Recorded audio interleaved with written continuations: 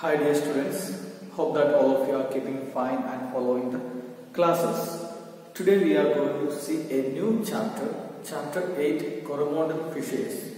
This is a beautiful poem written by Sarojini Naidu. The message that you will get from this poem, it is clearly given in the introduction part itself. This poem awakens the soul from the dullness of our mind to make life worthy of existence. So that is the message the poem gives.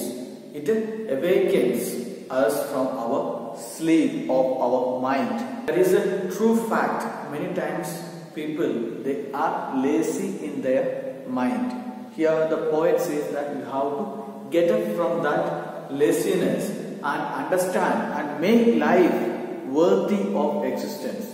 Then this is a clarion call, is quite clear to wake up any heart from slumber. Slumber means sleep, and clarion call means a call with a clear message. So this poem, it is a clarion call, a call with a clear message. And what is the message here?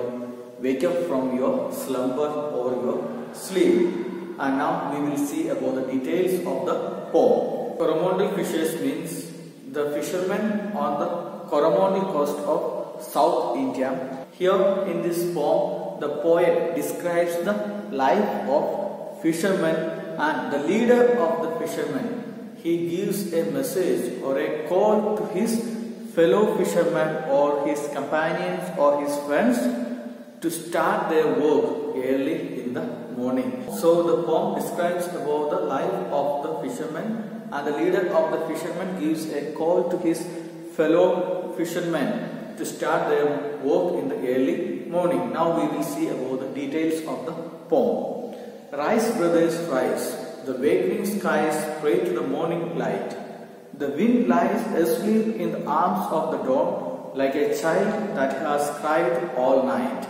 The leader says to his fellow fishermen that, rise, brothers, rise. Get up from your sleep, because the awakening skies pray to the morning light. The sky which was sleeping has waken up and welcoming the morning light.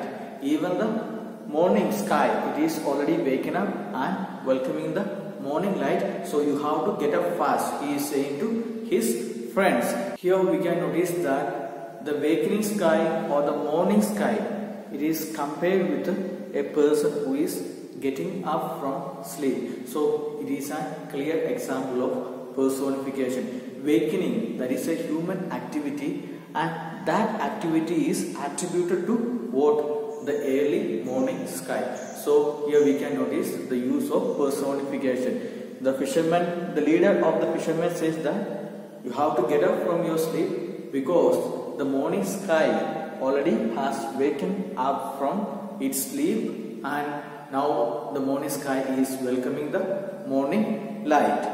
Then he continues, the wind lies asleep in the arms of the dawn like a child that has cried all night. Here the wind lies asleep means the wind is not blowing, or the wind is very calm in the arms of the dawn, in the arms of the early morning. In the early morning the wind is not blowing and not making any noise, and it is very calm. Just like what? Just like a child that has cried all night.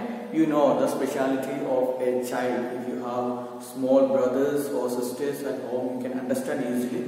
They cry all the night, and in the morning they peacefully sleep. The same way, the wind also do the same thing. The whole night it is blowing and making such a noises, but in the morning it is very calm. So here we can notice the use of simile.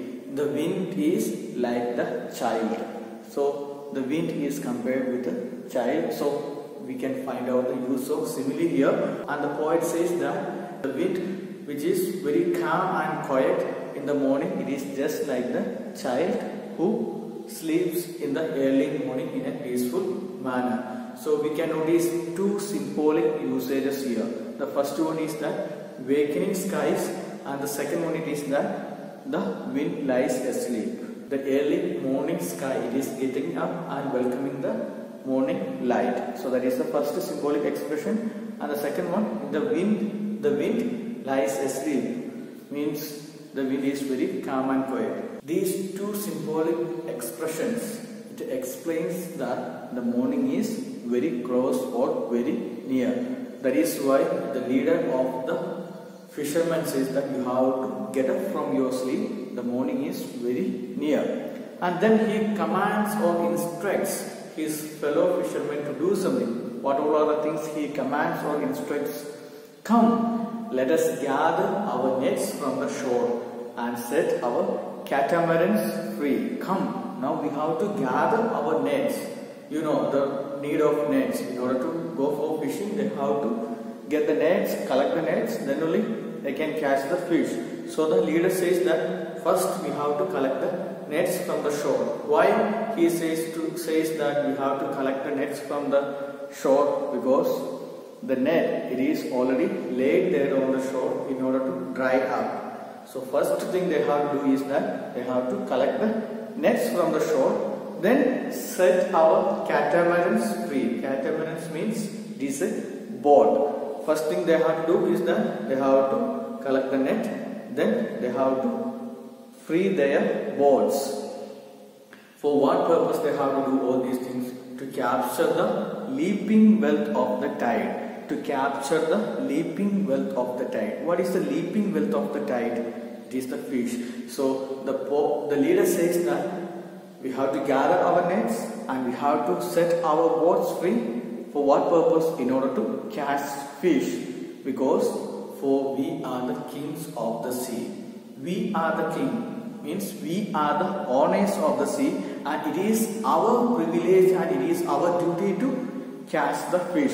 And this fish, it is ours, and we have to collect all these things. So you go and take the net and set the boats free, and we have to collect or catch the fish, because everything in the sea that belongs to us. Then no longer delay, let us hasten away in the trap of the seagull's call. He says again to his fellow fishermen that do everything in fast, hasten up. No longer delay. You are not supposed to delay, but you have to be very fast. Let us hasten away in the track of the seagull's call. We have to follow the path of the seagull. Seagull means it is a bird, and the leader says that you have to hurry up and you do everything fast, because we have to follow the seagull's way. Why? Because seagull knows the exact location of fish. And if they follow the seagull's way, then it is very easy for fishermen to locate the fish and catch the fish. Seagull is a bird which knows the exact location of fish.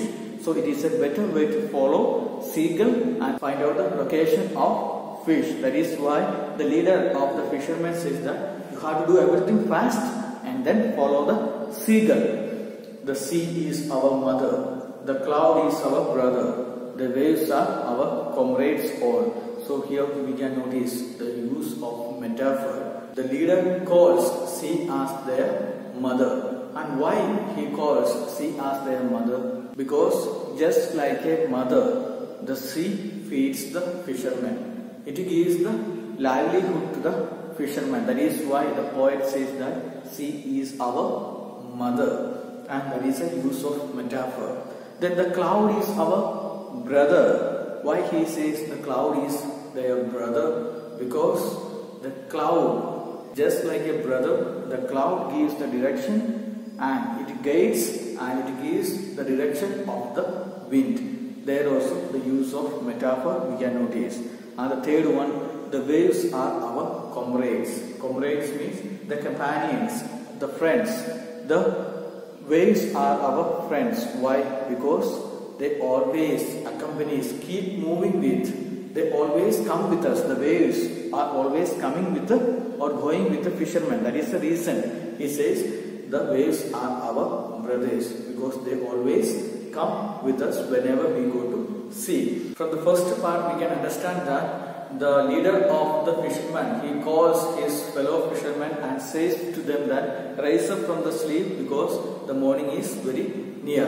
And he says or instructs his fellow fishermen to go to the seashore and collect the nets and set the boats free. For what purpose? In order to catch the leaping wealth of the sea, that is the fish because they are the kings. They are the owners of the entire sea. So they have to catch the leaping wealth of the sea.